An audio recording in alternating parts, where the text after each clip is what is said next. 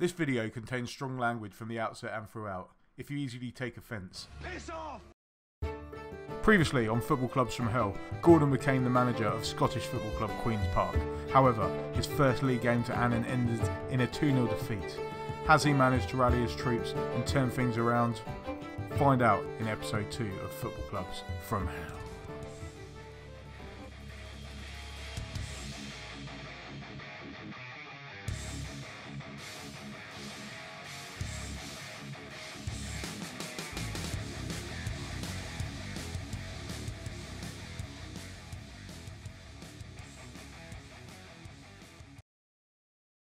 After defeat, an angry Gordon faces the media and makes it clear to the players that much work is needed if they are to live up to his expectations.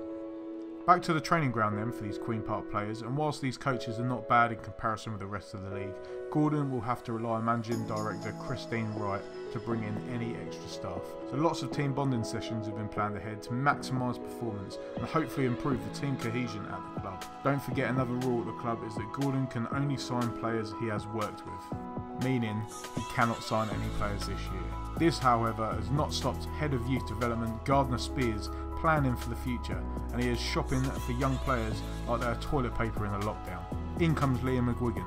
Hopefully any young players he brings in will be better than this one. Jason Stokes looks just that, with 5-star potential. This one could be exciting. So after some double sessions in training, Queen's Park are back in action against Albion.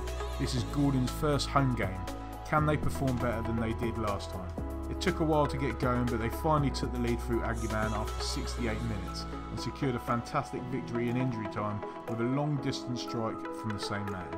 This also gave him the Man of the Match award, and he looks pretty chuffed with himself, don't you think?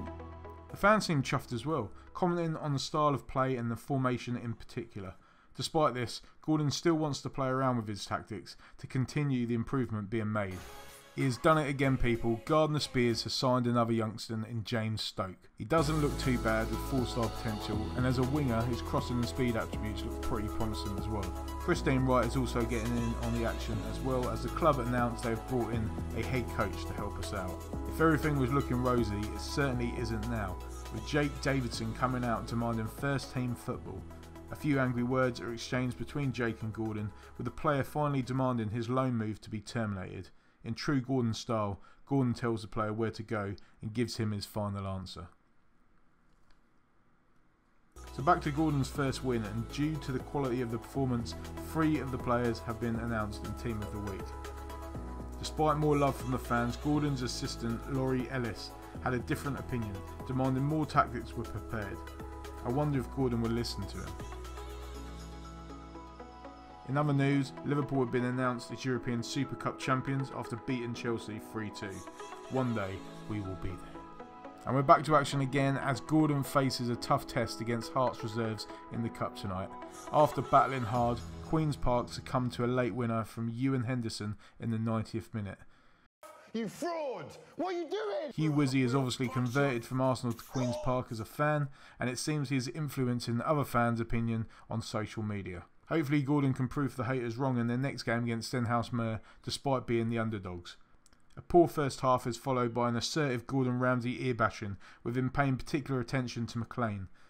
Cue an improvement in form and then energised McClean, who popped up just after the hour mark to smash a bullet header into the top corner. Pyow! An unlikely victory thanks to the man of the match McClean, but despite this the fans were still unhappy, slating poor performances from other members of the team. Another 3 players, however, are in Team of the Week. Gordon was starting to feel the confidence flowing through the squad. He's at it again, people. Another new signing. Connor McCullum this time. He doesn't look that good, but Gardner, seems to know what he's doing, with 2 of the previous signings being mentioned by Laurie Ellis at a recent meeting. Can Queen's Park get a victory in their next game against Albion Rovers? In a game they were expected to win, McClean again is the hero, with another header sealing victory. Gordon was very impressed with David Galt in particular after the win, but the fans were still not impressed. With 1 week left until the transfer window closes, will Gardner Speirs bring in anybody else? You bet he will. Craig Reed has agreed to join the club, and he doesn't look half bad either. We probably won't see him much though in this game. So before our final game today, the team are given a confidence boost, with Goal and McClean both being announced as Team of the Week. Can this inspire us to another victory, but this time against Brecon? The team line up with their 3-4-2-1 formation, which seems to be working so far. Slater gives the team the lead with a superb free kick from the edge of the box, and with 10 minutes to go, Billy Mortimer unleashed a venomous shot which rips through the net and gives Queen's Park a 2-0 win.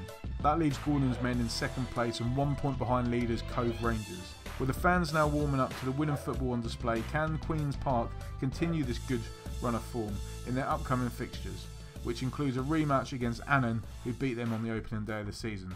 Find out in the next episode of Football Clubs from Hell.